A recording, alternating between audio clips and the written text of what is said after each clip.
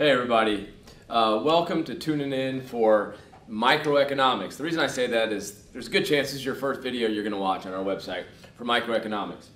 It's demand. That's the title of this website, okay? Really, it's demand versus quantity demanded. What you're going to find in economics is terminology is key, and sometimes it's confusing, and sometimes when you first encounter it, you're like, why are they making such a big deal about this, okay? This difference between this term demand and this term quantity demanded is something you want to master. It's going to make your life easier, and I'm not going to be able to do it justice in this website on why it's so important, but hopefully we can take our first steps in understanding their differences. I want to start off by just saying, imagine that somebody was talking about like eating some tacos and they said, yeah, my demand for tacos is 4, okay? That's actually a statement that doesn't make sense to an economist. And I'm not going to maybe fully explain why it's not right now. I'm just going to tell you that what that person should actually say if they were an economist, or what an economist would say, is they would say, at that particular price point, I don't know, $5 a taco, my quantity demanded for tacos is 4, okay? So there's a lot of precision that economists want when they use these different terms, all right? Now, you see at the top of the video, it's called demand.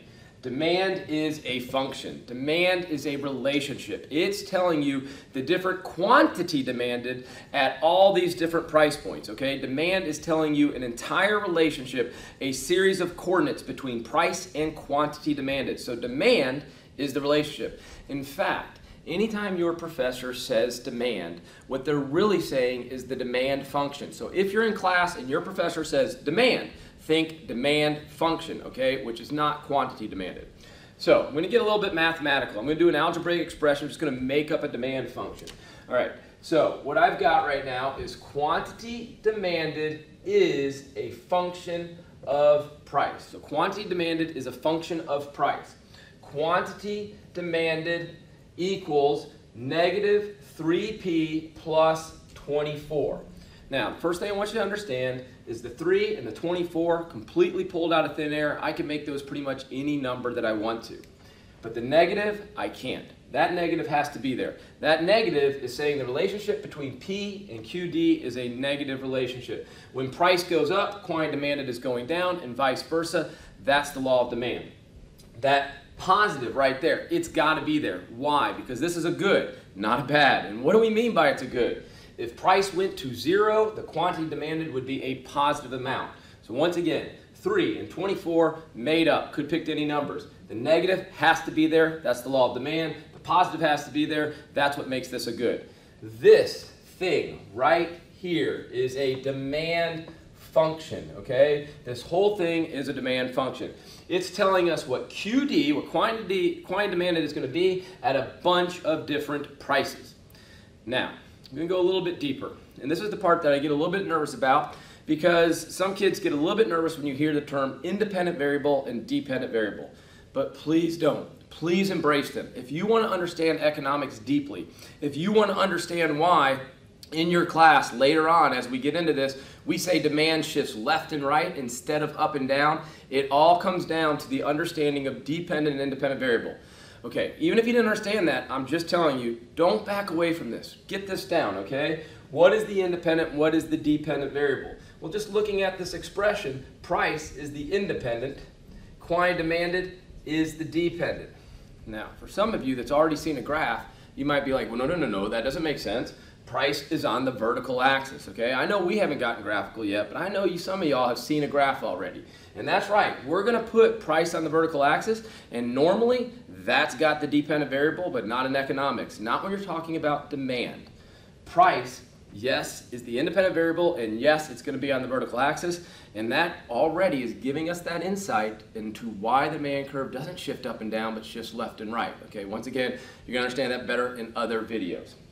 But want to make sure that we know that. So I'm going to write the independent variable right here. I've got this little box down here, okay? It's a little thing that I saw when I learned functions for the first time. It's what my teacher used, and I still think it's a little bit helpful right now. So I'm going to put independent variable over here. I'm going to put dependent variable right there, and I'm going to take this function and drop it into the box, okay? Sometimes you'll say the function itself is the machinery, right? So I'm going to put negative 3p plus 24. So what we can do, independent variable, what is it again? It's the price. The price is the independent variable. We can just make up different prices. Let's go with a price of $1, okay? Price of $1. Put that into the machinery of the function. The function, what is the function? The function is demand, okay? This thing is demand. $1 goes in, we got -3 plus 24, we get 21. Oh, before I even write 21, what's the dependent variable? It's quantity demanded. We get 21 out. $1 price goes into the function, quantity demanded of 21, okay? The quantity demanded is a particular amount at a particular price. That's what we mean when we say quantity demanded. Demand is the function itself. I can change the price. The price can go to $2. I still have the same demand function, but my quantity demanded, of course, is going to change. I've got $2 in here. What do I get? A quantity demanded of 18 popping out on the other side. I can change price again. I can go to $3. Put $3 in there. We've got 9 right there. I get 15 out right there. When price changes, demand, the function, is not changing, but quantity demanded sure is. And that's going to be so important for all of economics. We get a price change, don't shift the curve. Demand didn't change, the function hasn't changed. We get a price change, that's a change in quantity demanded. Now later on, I'm going to talk about demand itself changing. But demand, right now, what we're supposed to know is simply a function. It's simply a relationship that's telling us the different quantity demanded that we're getting at all these different price points.